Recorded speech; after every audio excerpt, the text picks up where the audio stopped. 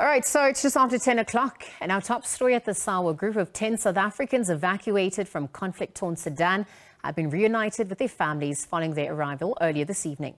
Now, these were part of over 600 people who moved from Sudan to Saudi Arabia and then to their respective countries following a 72-hour extension of the ceasefire agreement by the Sudanese army and the Rapid Support Force. Some South Africans evacuated from the war-torn Sudan say they are lucky to come back home alive. The Department of International Relations and Cooperation says that all South Africans who were stuck in conflict-torn Sudan have been safely evacuated. According to aid organization Gift of the Givers, those evacuated included 8 South Africans, an American man and his daughter, who is also South African.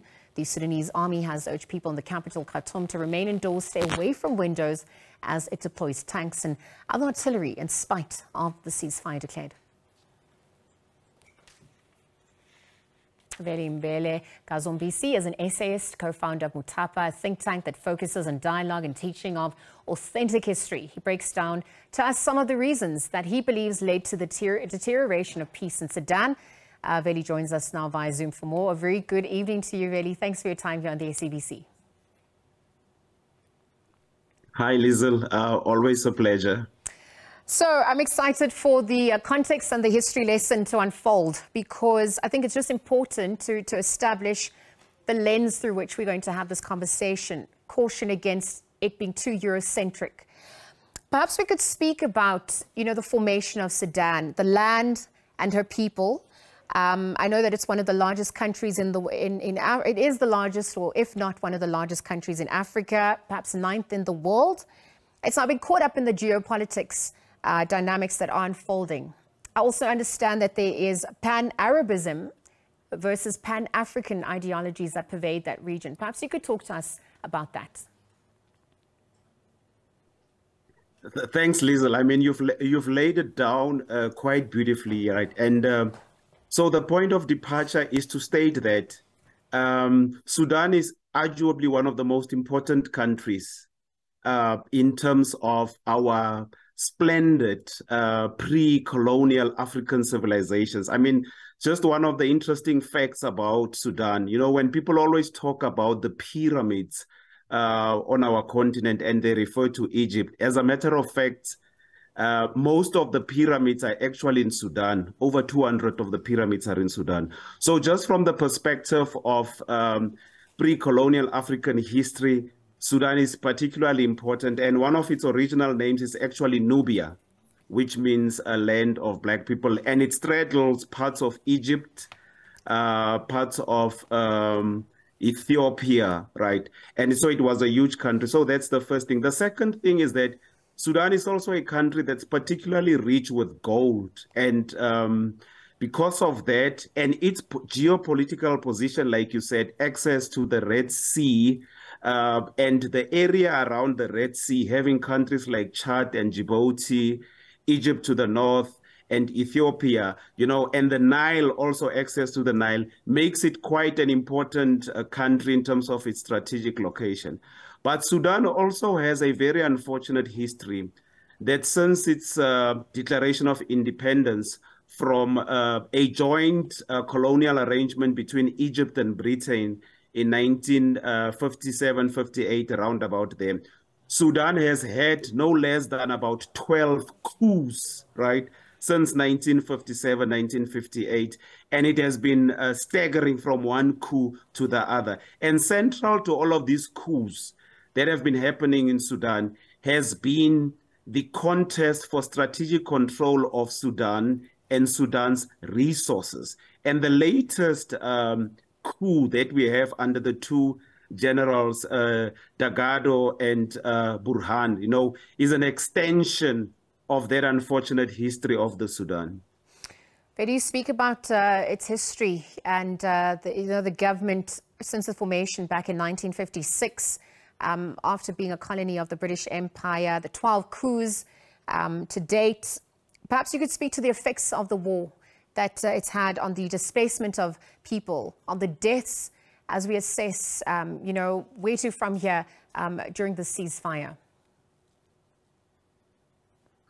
Yes, and it's important for us, Lizel, to not just start with the unfortunate situation. Of course, over almost about 500 people, especially civilians, having died now in the recent conflict between the two generals, and people being displaced. But it's also important to state that people have been dying and people have been massacred in Sudan for decades, right? Remember, Sudan is one of the countries that has one of Africa's longest civil war, right? It had what was called the First Sudan Civil War and the Second Sudan Civil War. So it is not a recent phenomenon, and it is important that we understand that this is a tragedy that has been unfolding for decades. Now, like you correctly talk, there has been displacement, and the displacement obviously affects neighboring countries, you know, like Ethiopia, like Chad, like Egypt. But what has also been happening is that these countries themselves have had conflicts, and there has been a flow of arms in the region between these countries. But equally disturbing has been the problem of mercenary groups in that part of the world, right? And this speaks to the role of foreign interests, right? A number of countries, China, the United Arab Emirates, Israel, have interest. The United States, even Russia have got interest there. And what you are seeing happening is a confluence of all those interests at the expense of the ordinary people of Sudan.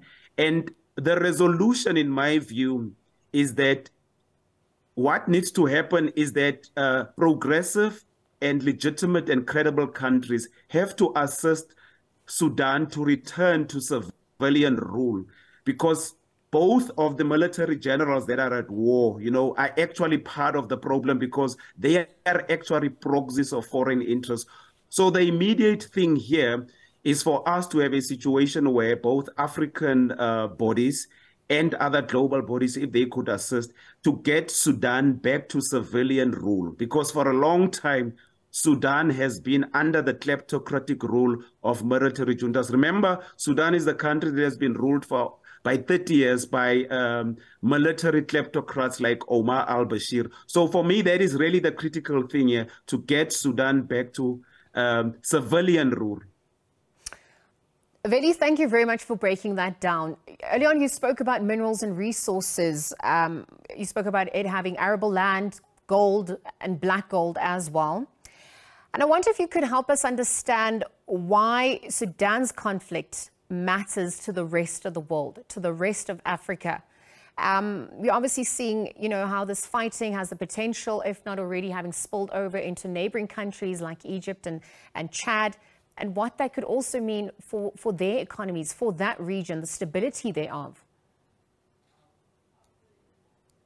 Yes, so because of where Sudan is located, right, along the Nile Valley. So Sudan is one of those countries that has contributed to the Nile Valley civilization, like I said, the beautiful Nubian civilization. But also the Nile Valley and the Red Sea also provide a lot of commercial activities for those countries that are along the Red Sea and the Nile Valley. And actually, from the Nile Valley to the Red Sea, it gives them access to the Gulf and to Europe and also to the Middle East.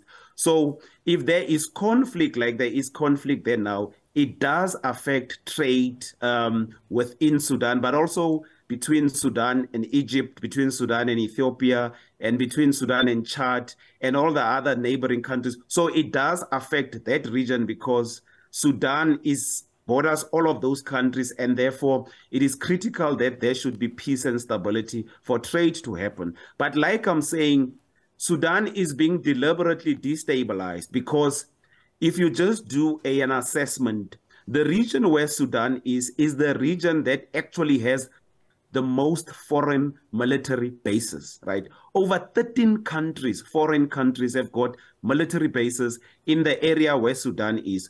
And the reason for that is that many of the foreign countries want to capture that geographic location, right, for the purpose of controlling trade, but also for the purpose to giving them access to the natural resources of countries like Sudan and some of the other African countries. So it is important for that part of Africa that there be peace in Sudan, because otherwise all of those neighboring economies are going to collapse, or they are going to suffer, as it is already happening now. So it is extremely important, both in terms of political stability in the region, but also economic stability and the livelihoods of our people in that region. So Sudan is extremely important. Veli, we're obviously monitoring developments to see how quickly, a solution can be found, perhaps peace restored, security to that country and the region at large. Thank you for your time here again on the SABC. Veli Mbele kaSompisi is an essayist, co-founder of Mutapa, a think tank focusing on dialogue and teaching of authentic African stories. He was just helping us understand the history behind the Sudan conflict to date, as that ceasefire is obviously up. We'll see how far it holds as we find an imminent solution for the civilians, perhaps also the region at large. Again, thank you to Veli for his time.